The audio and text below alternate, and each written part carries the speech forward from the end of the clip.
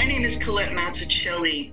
In the Classical Theories and Contemporary Issues in International Relations online seminar, taught by me for Long Island University Global since 2015, it is our responsibility in service to transnational civil society during this unprecedented time of COVID-19 to listen to non-governmental organizations, notably the Syrian Emergency Task Force, which accomplishes political, economic, and legal work to raise awareness about the most pressing, critical humanitarian issue of this early 21st century. We appreciate the occasion to launch this podcast series, Global Connections, Syrian Hidden Voices, to discuss the ways in which the Syrian Emergency Task Force is engaging across countries to bring hope to the orphans, the displaced, the women, the detainees in Syria. Our learning, research, and service aim to make a difference in a fragile world impacted increasingly by the novel coronavirus pandemic, which exacerbates underdevelopment and violence as personal freedom and human rights are consistently violated. It is our hope that the peoples of Syria may one day be able to live in peace together in the country they love. As we study international relations, we take responsibility in our learning to link concepts and practice in the vision of world education articulated by Morris Mitchell and elaborated by his colleagues in Friends World College during the 1960s to this day.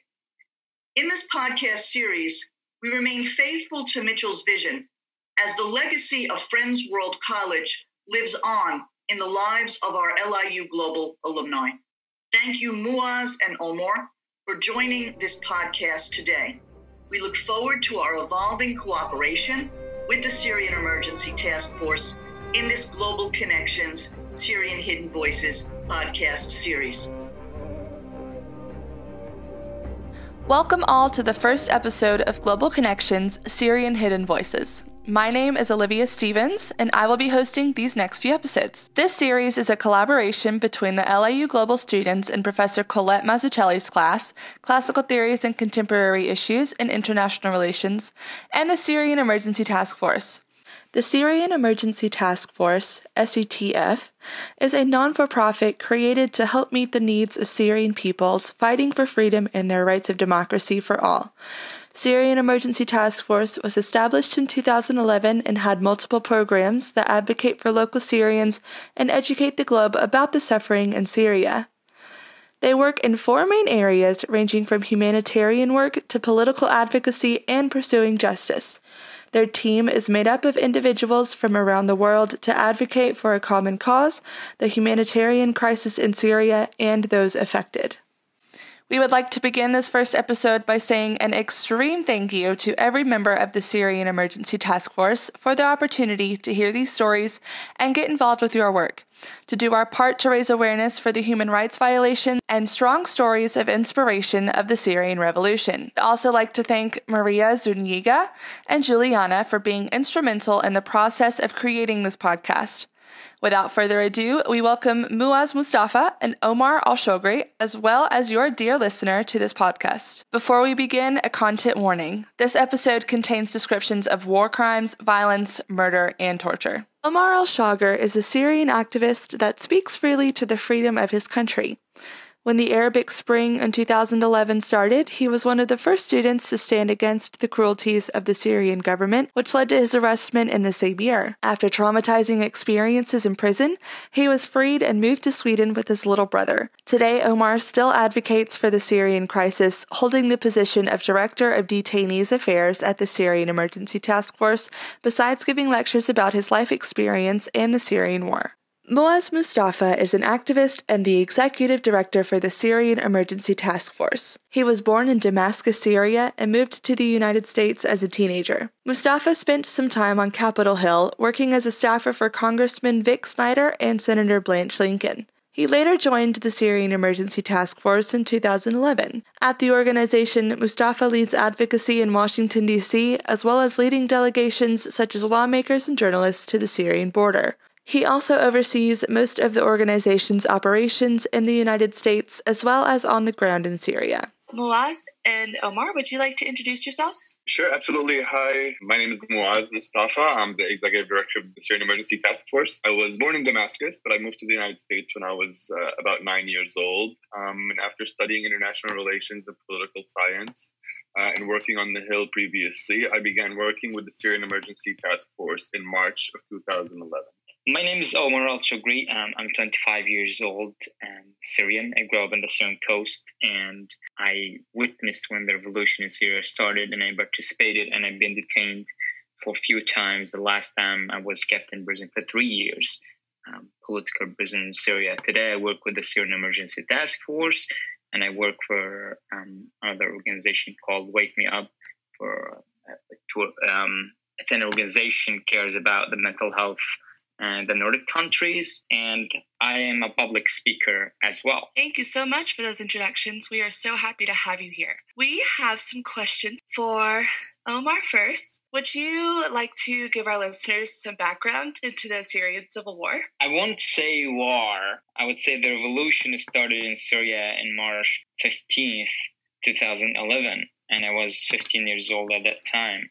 Few kids in the school wrote on the walls, "Jake Dor, Doctor," which means your turn is coming, doctor. Doctor is the president of Syria. He's an eye doctor. And the security and intelligence services in Syria attacked the school and arrested the children and tortured them and slaughtered them and throw their bodies to their families. And the families reacted to the actions of the security and intelligence services in Syria, and they went out to demonstrations. And those demonstrations was faced with guns and people being killed, and that's how it started, by a few kids writing on the walls. And it moved from being in a city to moving to my city on March 18, 2011. And I participated in the first demonstration in my town, and it was amazing to be among a lot of people just asking for freedom. I was upset that kids were killed, tortured in Syria because they wrote some few words on the wall. And I wanted to be in demonstration. I didn't know the value of freedom or democracy or what is dictatorship. It wasn't clear in my mind. It takes time to learn about that. But I enjoyed being in demonstration because I knew it was the right thing to do. And I was detained. And so were a lot of people in Syria, or detained or flee to another country, or you live under the regime control where you can be killed, tortured, or whatever. They can take anything from you at any time. That's what people actually stood up against in Syria. It was just, those children writing on the wall was just a reason to start the revolution. But the problem existed since this regime and this party came to the power, a Ba'ath Party, and people being detained and tortured since, I know about that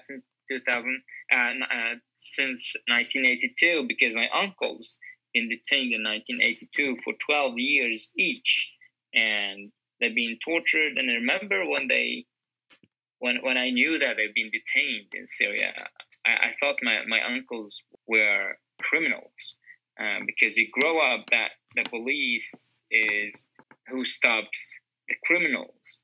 But when the revolution started in Syria, we knew that the police were the criminals in Syria. And that was shocking because my father was a retired officer when the revolution started. He was officer before, and he protected me. He protected my siblings. I felt like my father was doing something good for the society. Then I was faced by guns when they attacked my village and killed people and did many massacres where my father and my brothers being killed, and they took me to detention centers and tortured me and starved me.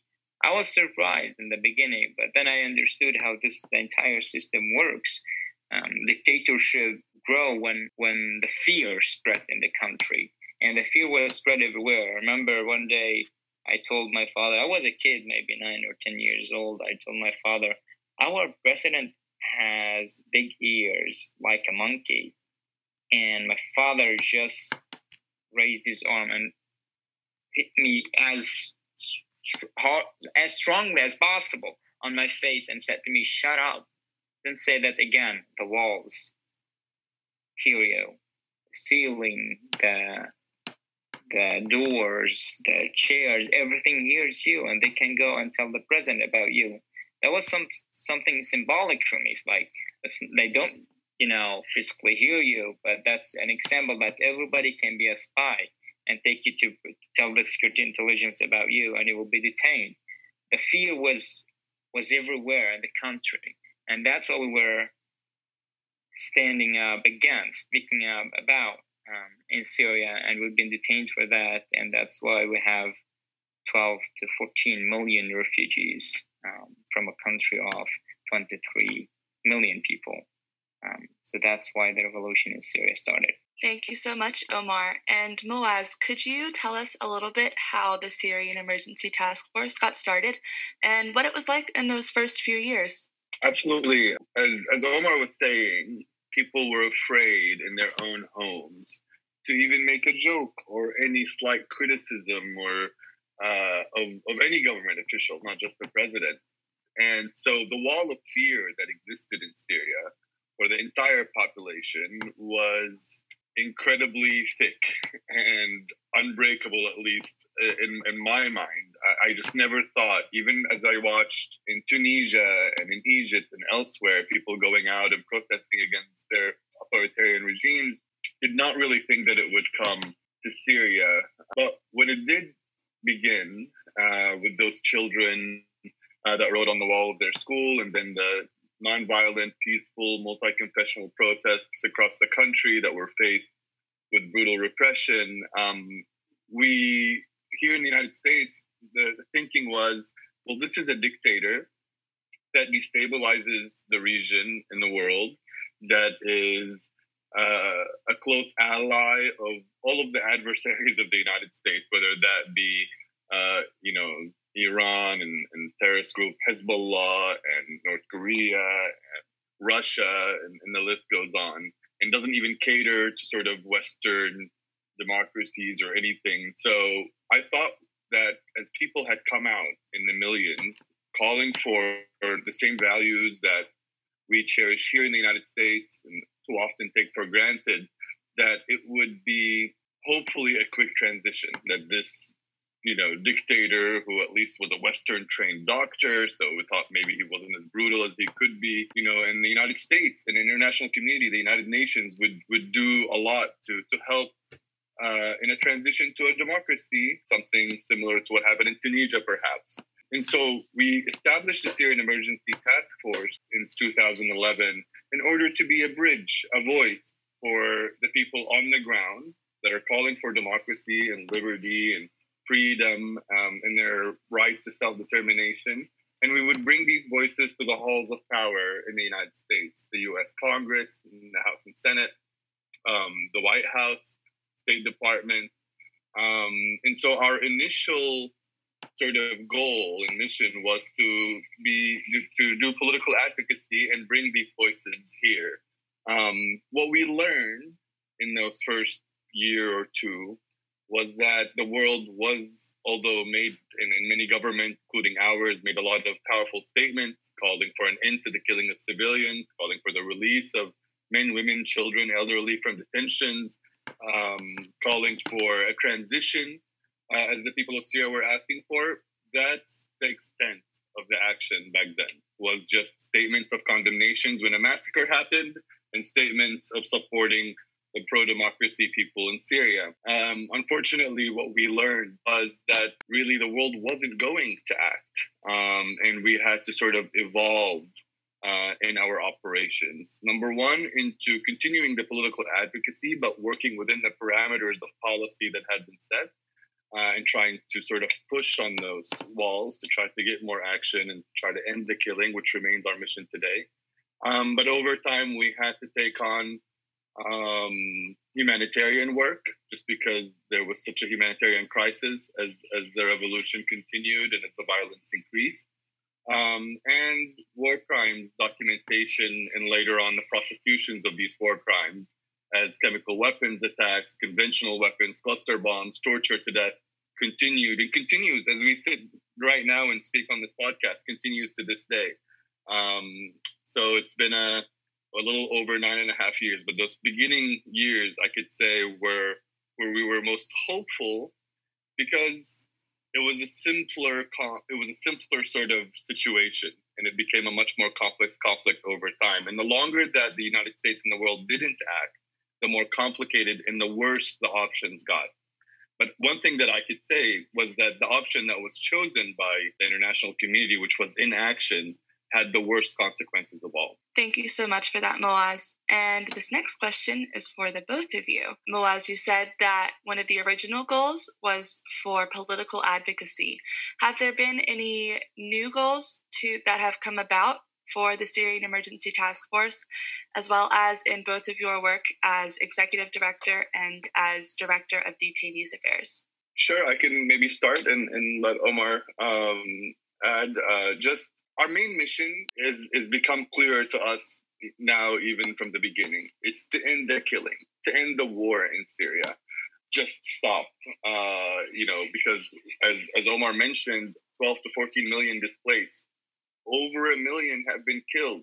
The United Nations stopped counting at 500,000. Hundreds of thousands, by conservative estimates, 250,000 remain in Assad's prisons, where Omar can tell you what unfolds in there. So our political advocacy continues to be to bring a political solution and a transition to democracy in Syria through, and it must be through the leadership of the United States and the international community working together, because the UN Security Council has been impotent due to the Russian veto and the Chinese veto, big allies of the regime. Our other goal has been, what we realized, though, as well, is in order to bring action, you have to have political will, and you have to move the people, especially, when we live in democracies, it is the people that can move their government. And so we started outreach to different universities and communities and faith groups across the United States, so that raising awareness became part of that political advocacy mission, working on different documentaries, including Red Lines, for example, that actually documents the first 4 years or so of SETF operations, or Syria's Disappeared, that talks about detentions, and working with outlets like the New York Times and the Wall Street Journal and the Washington Post and radio and TV to try to highlight what's happening, and that remains a big part of our mission. We also started a school for orphans, because there's so many children that have no education, that are internally displaced, that has been really a bright light in our work. And we started a women's center to train women that are the spinal cord of Syrian society, especially today with the war. Many of them are widowed or have lost family members, and so we help them help their own communities and raise them up in the midst of an ongoing war. We work with camps like Rukban, an IDP camp in the south, where 10,000 people are besieged and starving, with no other organization aiding them, unfortunately, other than what we are able to bring in. And finally, working with defectors and heroic witnesses and survivors, we have become custodians of the Caesar file, which is a file which is based on a photographer, a friend of ours and a member of our team, codenamed Caesar, who smuggled out almost 55,000 photographs of men, women, children, and elderly that have been tortured to death. And we are trying to identify who they are, give the information to their families in the hopes that we can give their families closure. There's so many people that don't know if their loved ones are alive and still being tortured or have passed. And to pursue prosecution against the Assad regime. And unfortunately, since the International Criminal Court has not been an option for us, because Syria is not signed to the Rome Statute, not signatory to the Rome Statute, and because the UN Security Council referral to the ICC is constantly vetoed by the Russians and the Chinese, we've had to rely on national courts and creative ways of trying to pursue accountability and justice. And so our mission and our goals have expanded, but at the heart, it remains an end to the killing in Syria and a transition to a democracy that the Syrian people deserve. Our mission is to help the Syrian people achieve freedom. To help them achieve that, we have to work with every individual. In every country, we have to raise awareness. We have to work with you. We have to tell you what's going on in Syria, because we need the U.S. administration. We need the British administration. We need the French. We need every government in the world to react, to do something. And governments, they don't react if the people, the population of this country don't ask for that. So what we try to do is try to reach out to as many people as possible by the Caesar exhibition or doing public speaking or events or using platforms, social media platforms, and everything possible to bring awareness. Because it's not about giving information to people, that people can get this information and go home and sleep well and forget about that because their life is full of things. We understand that people have their own lives and they are busy. When you ask, how can I help? We give you something concrete that you like to do. So when somebody asks me after a lecture or an exhibition, what can I do? I ask these people, what do you like to do? Are you 85 years old? Do you have kids? Your kids maybe have kids. Then you have a school of people there to tell about what's going on in Syria, because I believe youth have the most power, but everybody has the power to change. And do you like doing videos? We can give you materials to do a video. Do you like to write? We can give you a story to write and to pitch that to your local. We ask people to tell us what they like. By knowing that, we can give people opportunity to help while they are enjoying their days. You don't want people to get very involved in things they don't like. It's like, contact your congressman. And a lot of people may say, I hate politics. I don't know how to write an email to a congressman. Which is like, that's not what you should do then. Because that's nothing you like doing. And if you want to help from your heart, be the most productive helper, you need to do something you like. Use your sport, your hobbies, your social media, the things you like the most to help. That's the most efficient way. Because it's easy when you look at Syria, a country that people only recognize it because of the war. It's so sad. When you say to people, when I say Syria, what do you think of? It's like dead people, refugees, war. They didn't know about Syria in 2010, when we had a great country where we had great everything except the politics and the corruption the regime had.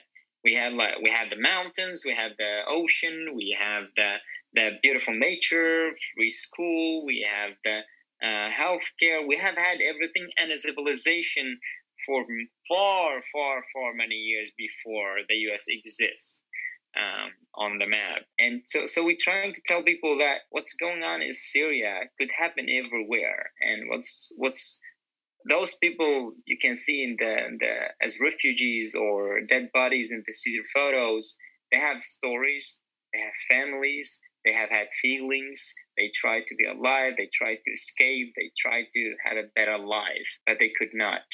And there is people who are trying to get a better life, but they need us. They need our help. They may not be able to achieve it themselves because the brutal forces of the Syrian regime are getting supported by the Russians, by the Iranians, by the Chinese, by the North Korean, by the Iranian, by a lot of big forces. So we can't just, the Syrian people can't face the Syrian regime by themselves. They need our help. And that's actually why we started the revolution, because we knew the world was going to help us. But when after 3-4 weeks, we thought the regime will fall in 3 or 4 weeks, like in Tunisia, but that didn't happen. And we expected the world to help us. But we saw nothing happening. When it became a crisis, they give aid. Food is not what people needed. Tents is not what people needed. Money is not what people needed. Going to another country is not what people needed. Help to achieve their freedom so they can stay in their home. In an amazing country that just being corrupted and destroyed by this regime. That's what they needed. And we instead waited for so many years until the regime breaks the country, totally breaks the country, destroy it, and people need aid. They don't think anymore. Freedom is not the main thing because your brain will prioritize the most important thing for you to survive. So when you're starving, you don't think about freedom. When you're thirsty, you don't think about freedom. When you have both of them and you're safe, then you think about freedom. And we ended up leaving the Syrian people starved in many places. Not all of them, but in many places they have horrible situation. In Rukban camp in Syria, people are starving if we don't send them this very, very small amount of aid the Syrian Emergency Task Force with its small capacity can provide to those people. Some medicine, some clothes sometimes. And that's just disgusting to see how many countries in the world talks about human rights and democracy and they let the people in Syria die. And it's not only in Syria, it's in the entire world. When you talk about democracy and human rights, you implement that only in your country. And that's wrong translation or implementation of human rights because it's a human rights, not Swedish human rights. It's not American human rights. It's not European human rights. It's a human rights in general for every human. So it could be just Swedish rights, right? And we implementing it in a very, very wrong way when we just give value for the life of few people, a few countries, not the rest of the people. Thank you so much for that, Omar. On behalf of the LIU Global community, the Going Global podcast, and the Syrian Emergency Task Force, we thank you, dear listener, for tuning in. We hope you enjoyed today's episode, and we'll leave you with Syrian music thanks to producer James Mirabello.